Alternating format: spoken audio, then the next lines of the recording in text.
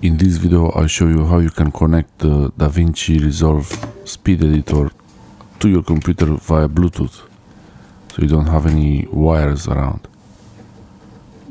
All you need is a Bluetooth adapter, and it has to be a low energy supporting type of adapter, and especially it has to be Bluetooth 5.0 or higher.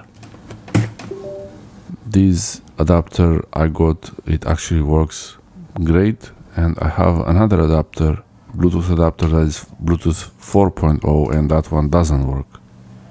So make sure you get a 5.0 Bluetooth, and that also supports low energy mode.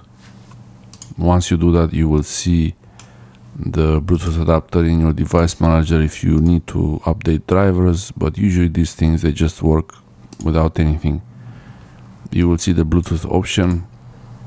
To see the Bluetooth devices, you can go into settings, and also Windows Update might help you with the optional updates to get drivers for your Bluetooth device. Usually they come with a CD. The one I have came with a CD, but a CD in this year, it's not really something to use.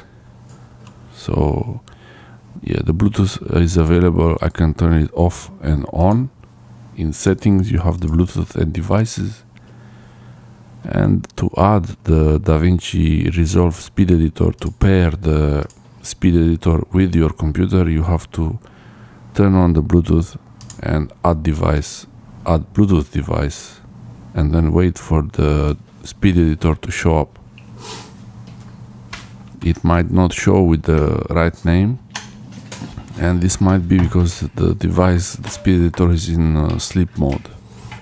If the Speed Editor is in sleep mode, it will need to be waken up. You see there is no lights on the snap and the jog button.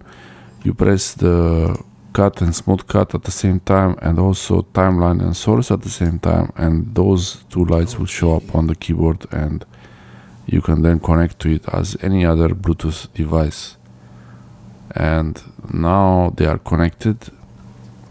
Any movement I make on the jog wheel here, it will show on the screen on the DaVinci Resolve Studio 18. This is DaVinci Resolve Studio 18.1.2, and look, it's working. The main thing is when you press the shuttle and scroll buttons, the light will move from the middle to the left or right. Then you know DaVinci Resolve is opened and it's ready to go. This will not work unless you have DaVinci Resolve Studio opened, and once you have that, you can use it. It's really nice and easy. You can even use this while laying in bed, literally. I mean, literally, you can lay in bed and use this.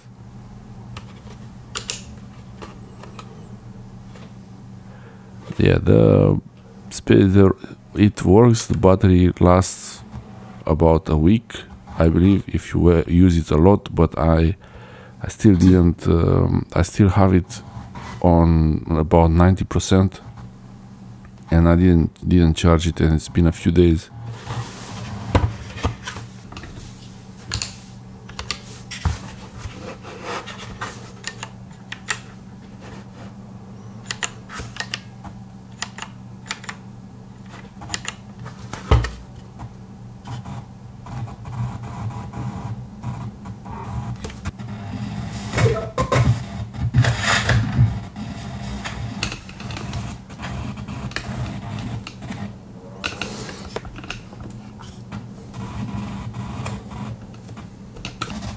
The main reason to get the Speed Editor really is this jog wheel. That is jog wheel. It's really precise movement from the wheel to the screen. Thanks for watching. Let me know in the comment section below if you have this and how you use it.